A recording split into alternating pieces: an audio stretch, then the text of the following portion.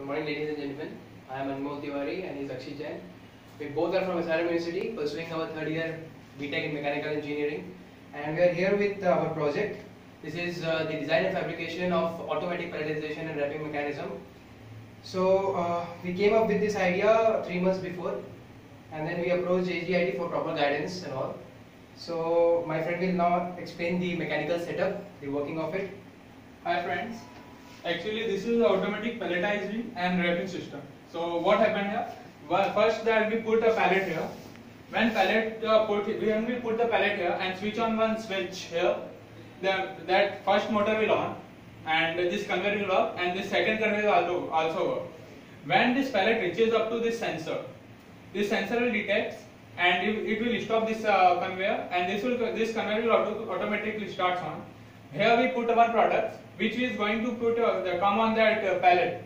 When we reaches on this pallet, the sensor 2, this one will detect, and this conveyor will stop and this conveyor will start again. And when it will move again, this sensor will detect.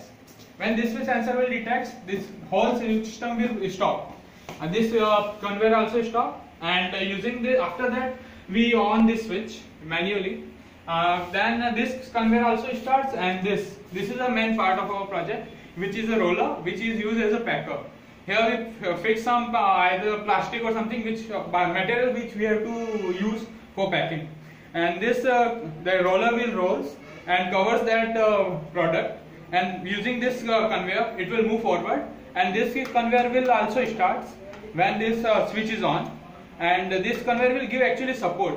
For example, our pellet is come like this, it will rotate and this roller will wrap it and it will get support from here and it will move forward and it will come. So this is our basic project. Now I want to refer to my friend Anmol, who explained that. So this is what we call as a PLC setup, and this is controlling this all mechanical setup here.